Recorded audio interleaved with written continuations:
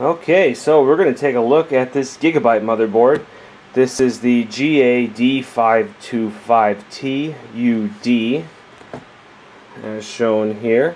It's an ultra durable 3 featuring the Atom processor, dual BIOS, DDR3, Windows 7 support, and a 3-year warranty. So we will take a look at this little Mini ITX guy. Pretty plain Jane box.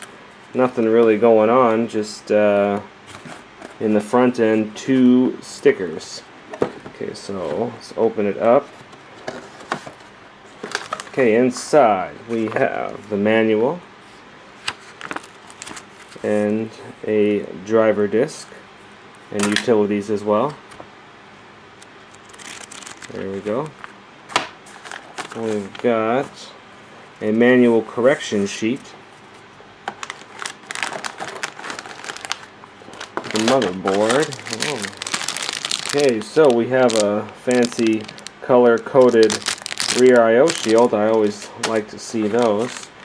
We've got the old antiquated IDE, and we've got a SATA connection. Now let's pop the board out and take a look.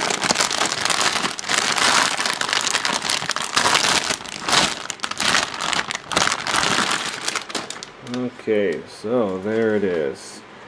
We've got the 2 DDR3 right here, so that will support up to 8 gigabytes of RAM. We've got a 24 pin.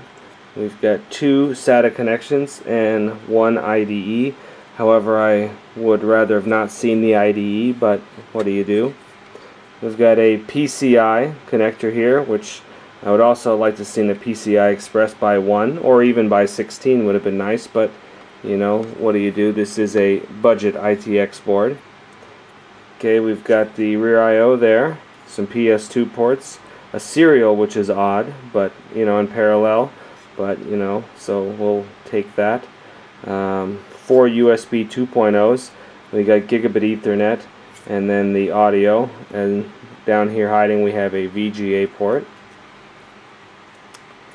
Okay, so it gives us a good look around. There's our 4-pin for the CPU power, and there's a COM port header right there.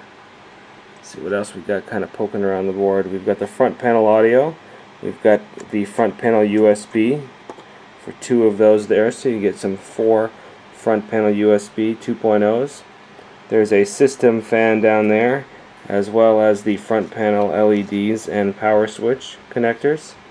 And the CPU fan is already taken up by a built-in heatsink that came installed on this motherboard, and a little bitty tiny fan, so hopefully that's not too loud, and it's a 3-pin, so it's not PWM controllable, excuse me. So hopefully this little fan isn't too loud, because more than likely it's going to be the only fan in a Mini ITX build. So that'll give you a good look at this. Like I said before a couple times, it is a budget Mini ITX board, so you can't expect the world. It's got some legacy ports, so that may be good depending on who you are and what you're looking for. Me, I don't really care for them, but some people, maybe you do. So there it is, and that wraps up the video, and as always, thank you for watching.